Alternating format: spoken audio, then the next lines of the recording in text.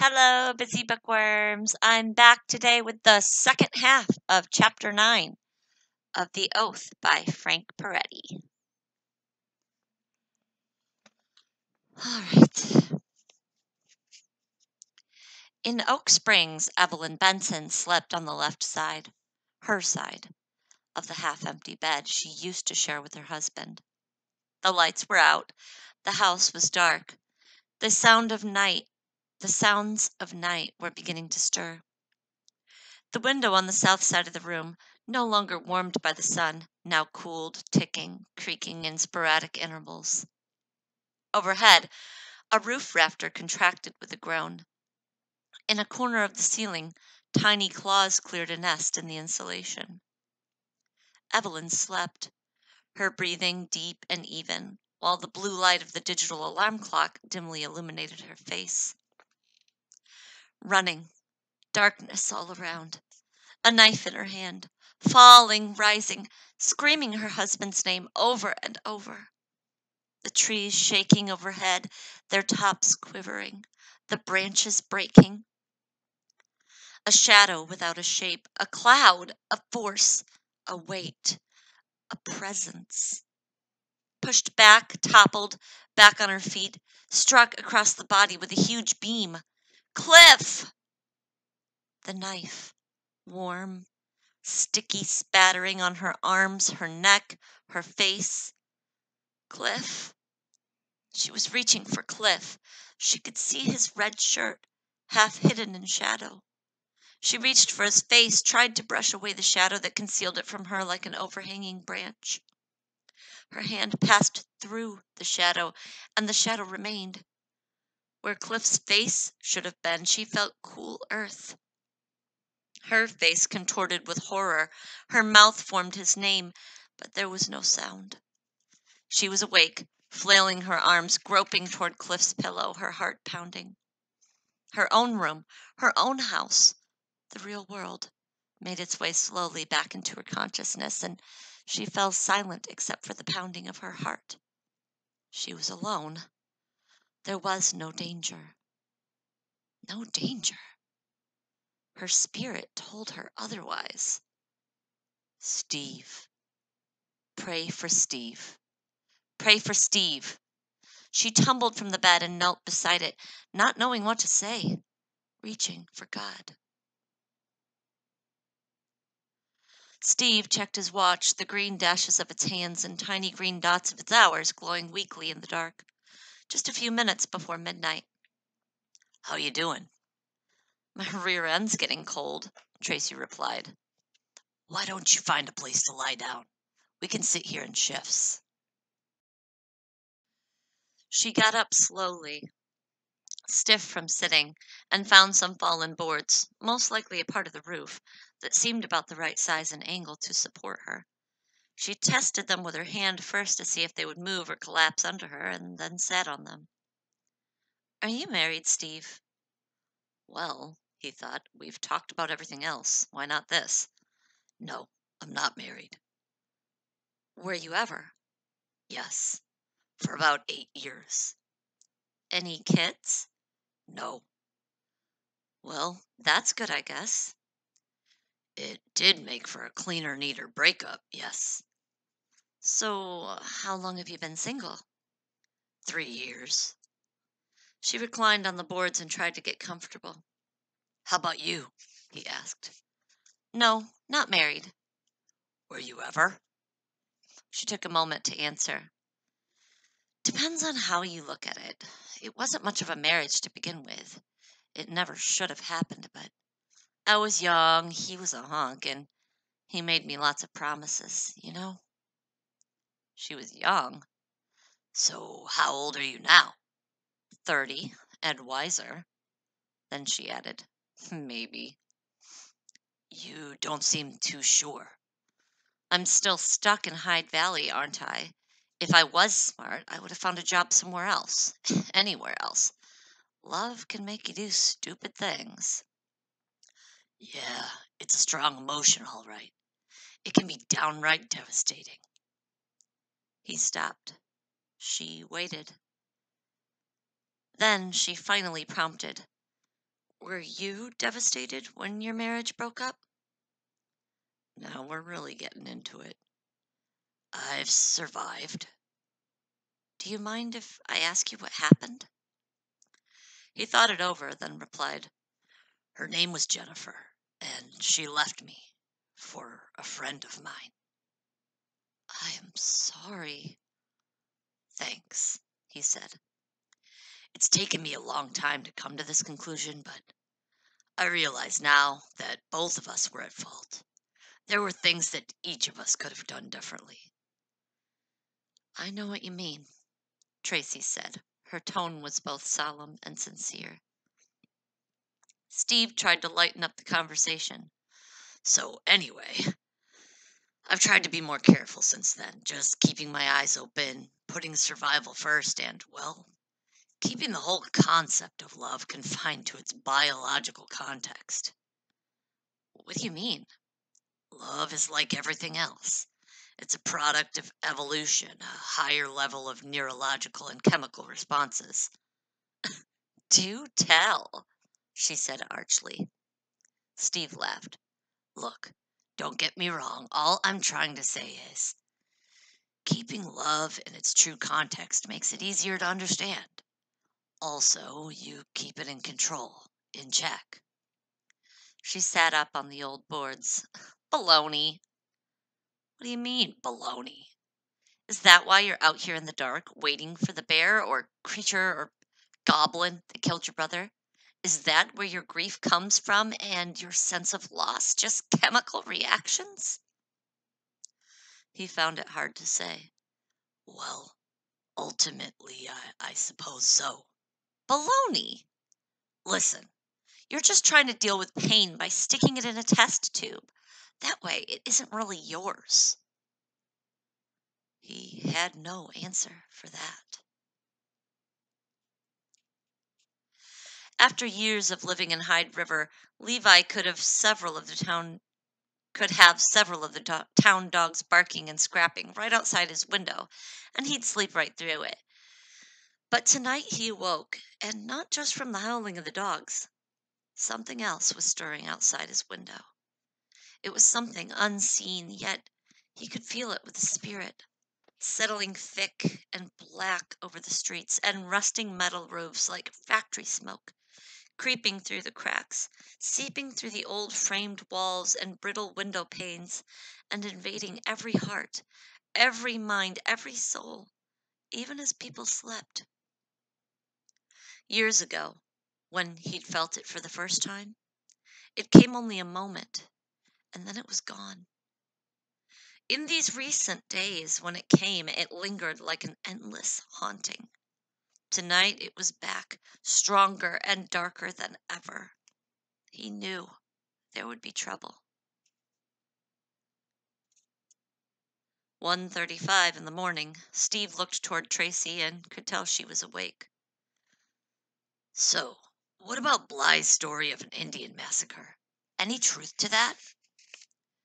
Tracy sounded sleepy as she answered, I've never heard that story before, but if there ever was a fight with the Indians, it was probably the Indians who got killed.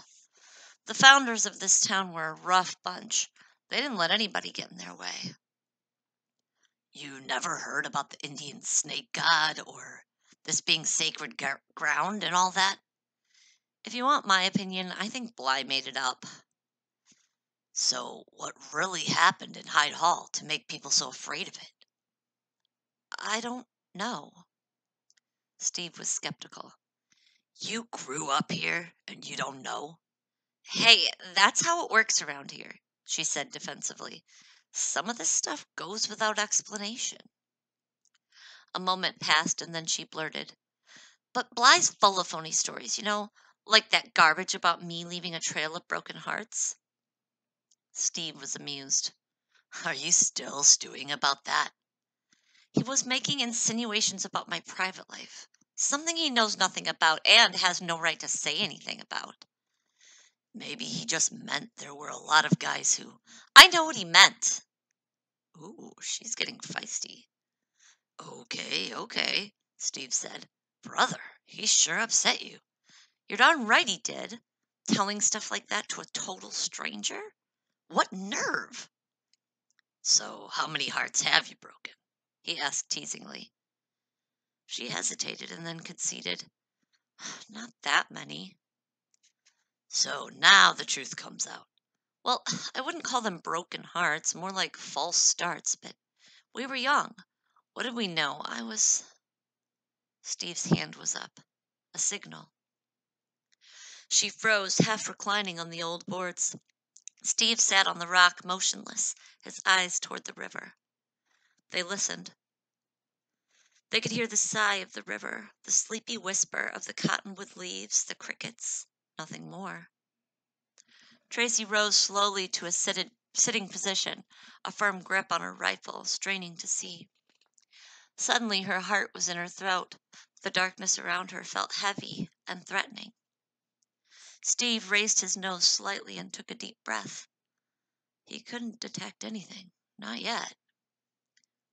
What is it? Tracy asked in the quietest of whispers. He took a moment before replying in a hushed voice. I might have something. She listened. Nothing. An eternity passed. Steve kept his eyes across the river, scanning slowly back and forth, up and down the distant mountain slope, looking for an image, any image. Sometimes he could sense something out there, and sometimes doubt would set in. But the instinctive chill in his bones, the inkling of danger, was steady enough. Sure, he was scared, but right now the hunter in him was in charge. Can I move? Tracy asked. He beckoned to her, and she stole over to the rock and sat there, her eyes following his. Steve kept searching the black expanse of mountains. He'd heard a sound that stood apart from the quiet sigh of the river, the whisper of the breeze, the gentle applause of the leaves overhead. On many a hunting trip, he'd learned to recognize the sound an animal makes as it steals through the forest. Just now, he thought, he'd heard that sound. A rustling, a breaking twig, the hiss of fur through grass. He wanted to hear it again. Levi sat on his bed, phone receiver in hand, listening to the phone on the other end ring and ring. Then a machine answered. Hi, this is Tracy. Leave a message after the beep. He left no message, but replaced the receiver, then sat there, troubled by a flurry of feelings, impressions, and stark fears. He prayed for certainty. Was he right? Were his impressions true? He got up and started putting on his clothes. If something was brewing out in those mountains, he wanted to be there.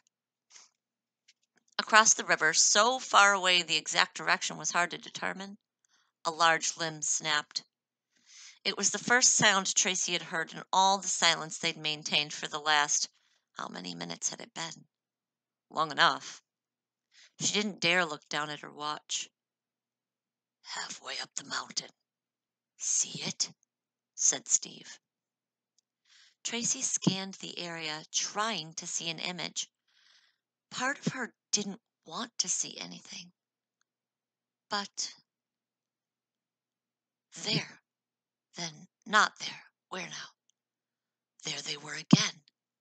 2 yellow pinpoints that could have been retinal reflections, not a vehicle. No, they moved up and down, to and fro, like eyes on a creature's head. Then they were gone again, winking out behind trees.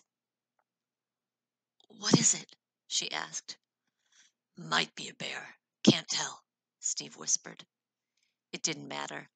Her hands were shaking no matter what it was, and her stomach felt so tight she thought she would double over. The eyes appeared again. How do they glow like that? She wondered. Steve shook his head. He had no answer. Then he spoke just above a whisper, his lips barely moving. I think it's following my trail. I drove the long way around and hiked down that way from across the river. He watched a moment longer, and then he was sure. Yeah, it's tracking me.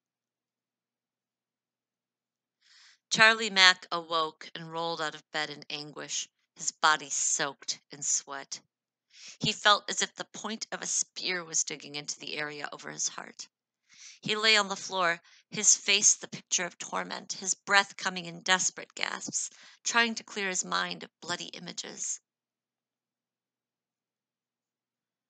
We'd better separate. Spread out, said Steve.